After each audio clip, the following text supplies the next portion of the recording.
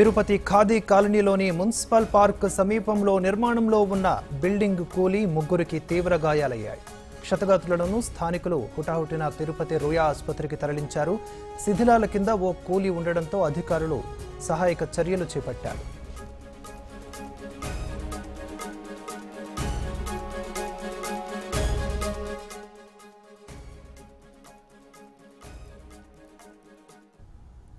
ఇక ఈ ఘటనకు సంబంధించి పూర్తి అప్డేట్స్ మా ప్రతినిధి గిరి లైవ్లో అందిస్తారు. గిరి, చెప్పండి.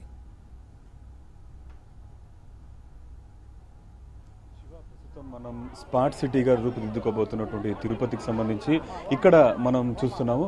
తిరుపతికి సంబంధించి ఏదైతే శిథిలాల కింద ఒక వ్యక్తి ఉన్నాడు అన్నటువంటి సమాచారం వచ్చిందో, ప్రస్తుతం ఈ ఘటనకు జరిగినటువంటి చోటుకి ఇప్పుడే అర్బన్ ఎస్పీ కూడా వస్తున్నారు. ఇక్కడ పార్టీలకు అతీతంగా కూడా ప్రతి ఒక్కరు కూడా ఇక్కడికి వచ్చి సహాయక చర్యల్లో పాల్గొంటున్నారు. పొట్టకూటి కోసం కూలీ నిమిత్తం వచ్చినటువంటి ఒక నిండు ప్రాణం ఇప్పుడు ఆ శిథిలాల కింద నలిగిపోయిందని చెప్పి ఒక తీవ్రమైనటువంటి ఆవేదన ప్రతి ఒక్కరిలోనూ ఉంది. ఉదయం ఇక్కడ ఈ కూలీ పని చేస్తున్నటువంటి వాళ్ళు ఇక్కడ జరిగినటువంటి ఘటన పట్ల వాళ్ళు ఎట్లా చెప్తారు, వాళ్ళ మాటలు విందాం. అమ్మ, ఏం జరిగింది? ఈ ఇంతమంది ఇక్కడ వస్తున్నారు కదా, ఎందుకు ఏడుస్తున్నావు? ఏం జరిగింది తల్లి?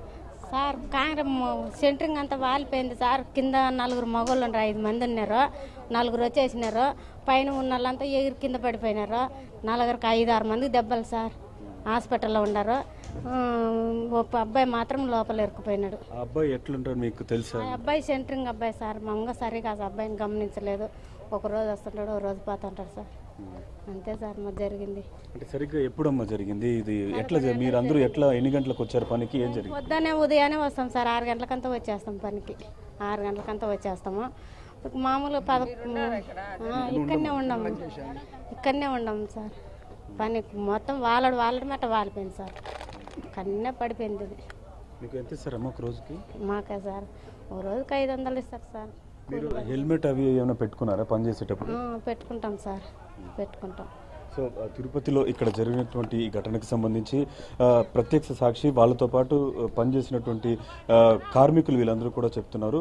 ఉదయం 5 మంది దాకా అక్కడ పనిచేస్తున్నారు అని చెప్పి, భారీగా అక్కడ పైనుంచి కూలినటువంటి ఆ స్లాబ్ కింద ఒక యువకుడు ఉన్నాడని చెప్పి చెప్తున్నారు.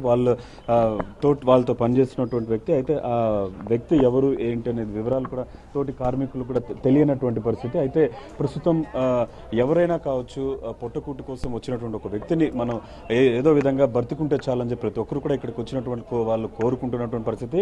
మరీ ముఖ్యంగా ఇక్కడ ఈ ప్రాంతంలో ఇక్కడ జరిగినటువంటి ప్రమాదం జరిగిన చోట ప్రొక్లైనర్స్ కానీ ఇవేవి కూడా రావడానికి వీలు లేనటువంటి ఒక ఇరుకైనటువంటి ప్రదేశం. అయితే ఇక్కడికి మాత్రం స్థానికంగా ఉన్నటువంటి యువకులు కానీ వీళ్ళందరూ కూడా ఇక్కడ వచ్చి ఇక్కడ సహాయక చర్యలు పాల్గొంటున్నారు. అయితే ఇక్కడికి వచ్చినటువంటి వాళ్ళు ఏం కోరుకుని వాళ్ళ మాటలు వినే ప్రయత్నం చేద్దాం. సార్ చెప్పండి, ఇక్కడ సహాయక చర్యలు పాల్గొంటున్నారు, మీకు అంటే ఒక నిండు ప్రాణం ఒకటి కింద ఉంది, దాని గురించి మీరు ఏ ఉద్దేశంతో వచ్చి ఇక్కడ సహాయక చర్యలు పాల్గొంటున్నారు? అంటే ఇక్కడ మున్సిపల్ కార్పొరేషన్కి సంబంధించినటువంటి వాటర్ ట్యాంక్ కన్స్ట్రక్షన్ జరుగుతుంది. హఠాత్తుగా అది కూలిపోయిందన్న సమాచారం రావడంతో ఇక్కడికి చేరుకున్నాం. కానీ ఇక్కడికి వచ్చిన వెంటనే ఒక మనిషి శిథిలాల కింద చిక్కుకుపోయి ఉన్నాడన్న అనుమానాన్ని ఇక్కడ ఉన్నటువంటి వాళ్ళందరూ కూడా వ్యక్తం చేయడం జరిగింది. వెంటనే ఆ శిథిలాలను తొలగించి మనిషి నిజంగా ఉన్నట్టయితే అతన్ని బయటకు తీయాలన్న ఉద్దేశంతో ఈ సహాయ కార్యక్రమాలను చేపట్టడం జరిగింది. కానీ దేవుణ్ణి చాలా గట్టిగా ప్రార్థిస్తున్నాం మేము.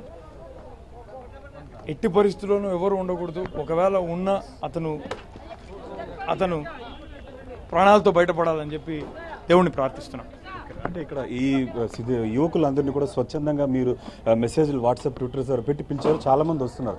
మరి ముఖ్యంగా ఇప్పుడు యువకులకి ఏం చెప్తారండి ఇప్పుడు ప్రెసెంట్? ఇక్కడ ఉన్నటువంటి వాళ్ళందరూ కూడా ఎవరైతే ఈ ఘటన జరిగిన సంఘటన తెలుసుకున్న తర్వాత వెంటనే ఇక్కడికి చేరుకోవడం జరిగింది చాలామంది.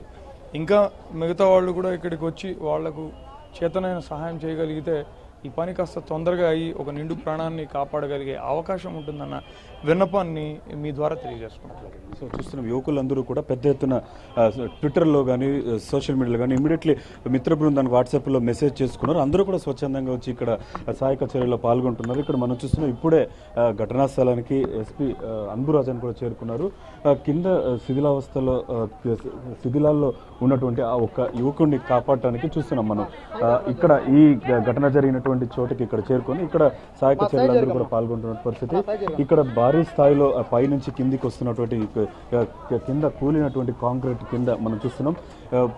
ఎక్కువ అత్యంత బరువైనటువంటి కాంక్రీట్ ఇవన్నీ కూడా కింద పడినటువంటి నేపథ్యంలో కింద ఈ శిథిలాల కింద ఉన్నటువంటి ఒక్క వ్యక్తి కోసం ఇప్పుడు ప్రతి ఒక్కరు కూడా శ్రమిస్తున్నటువంటి పరిస్థితి మనం చూస్తున్నాం. అయితే ఇక్కడ ఒకవేళ కింద ఉంటే మాత్రం ఇక్కడ తీవ్రమైనటువంటి ఒక అతి కష్టం మీద ఇక్కడ బయటికి తీయాల్సినటువంటి పరిస్థితి ఉంటుంది. ఎందుకంటే దాదాపు ఘటన జరిగి ఇది ఒక 3 గంటలు అవుతున్నటువంటి నేపథ్యంలో ఇప్పుడు అక్కడ ఊపిరి ఆడేటటువంటి పరిస్థితి ఉంది. కాకపోతే చాలా బ్రిలియంట్గా వర్క్ చేయాల్సినటువంటి పరిస్థితి ఉంటుందని చెప్పి అర్బన్ ఎస్పీ అన్బురాజన్ కూడా ఇక్కడ ఉన్నటువంటి వాళ్ళకి సలహాలు సూచనలు ఇచ్చి స్వయంగా ఆయన కూడా ఇక్కడ ఫీల్డ్ మీద దిగి ఇక్కడ చేసినటువంటి పరిస్థితి. మొత్తం మీద ఇక్కడ ఈ తిరుపతిలో ఇక్కడ ఏదైతే ఈ వాటర్ ట్యాంక్ నిర్మాణంలో ఉన్నటువంటి నేపథ్యంలో ఇక్కడ కూలిపోయినటువంటి పరిస్థితిలో ప్రస్తుతం అధికారులు అందరూ కూడా ఇక్కడ చేరుకున్నారు. ప్రతి ఒక్కరు కూడా యువకులు కూడా పెద్ద ఎత్తున ఇక్కడ స్వచ్ఛందంగా వచ్చి ఇక్కడ చేరుకొని ఇక్కడ సహాయక చర్యల్లో పాల్గొంటున్న పరిస్థితి ప్రస్తుతం తిరుపతిలో ఉంది. Shiva. Right Giri, thanks for the updates.